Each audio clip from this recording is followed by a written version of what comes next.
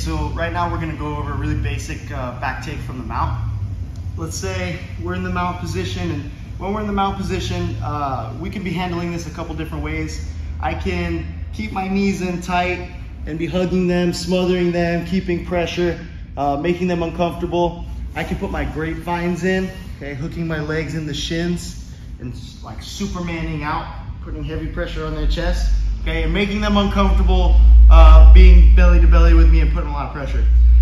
Let's say as we're doing this, they start to favor one side, like they're wanting to turn away. I want to give pressure to make them think that I don't want them to turn, and continue them resisting. As they're resisting, they're resisting. I'm gonna let them pass, and once my chest can catch the back of their shoulder, then I have a good grip on their back, and I'm gonna be able to keep them from rolling back to their back. So let's say once we're here, boom, I'm putting pressure, she's resisting, she wants to turn, I resist, I let it pass, and I get my chest to catch her back.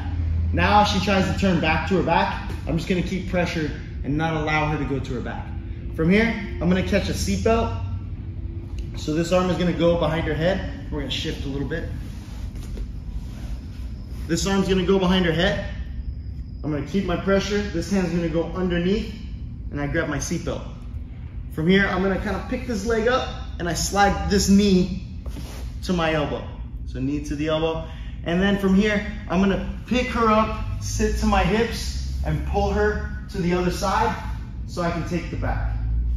So again, say we're in the mount position, I'm putting pressure, I'm not letting her escape out of here. She decides she wants to start turning. I give some resistance, but then eventually let her pass over. I use my chest to now keep her on her side or try to force her belly down. I catch the seatbelt.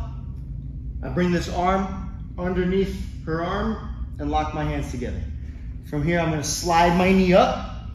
Okay, a common mistake that I see people make, two common mistakes that I see people make is they either don't keep their chin tucked and they're stretched out this way, so when I start trying to pull her down, she can escape her shoulder to the ground and I lose this position. Okay, that's one common mistake, so I need to keep my chin tucked. Okay, and then the other common mistake that I see people make is that when they bring this knee to the elbow, they'll roll to their back. And when they roll to their back, they give this person a chance to get up on top. Okay, so let's go through this again. From here, putting pressure. Maybe I have my grapevines, maybe I don't, but she favors one side.